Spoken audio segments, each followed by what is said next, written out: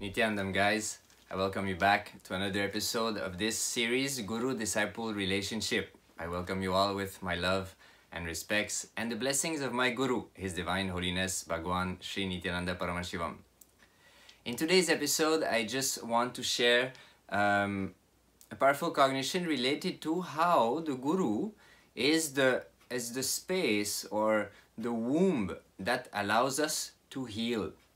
So from the time we come out of the mother's womb to where we are now, we have established ourselves in various kinds of pain patterns, as Swamiji called them. So different situations or patterns.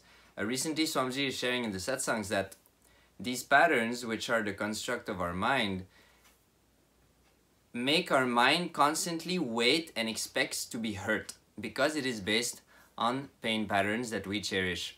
So these pain patterns have to be consciously dismantled. They have to be removed. They have to be healed.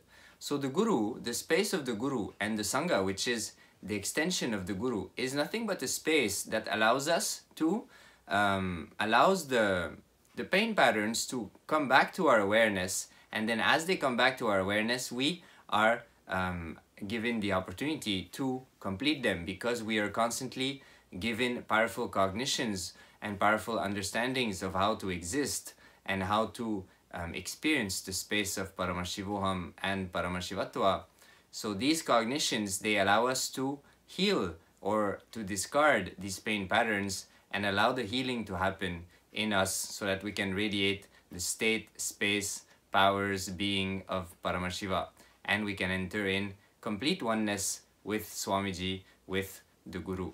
So that's a very important thing. It's a womb, and it is very much important because in the space of the Guru, nobody is there to hurt you. Nobody is there with nobody has any form of vested interests other than for completion to happen for themselves and for people around. So from the context of completion, the healing happens and the completion of these pain patterns happens and allows us to blossom and to radiate what we came down to radiate.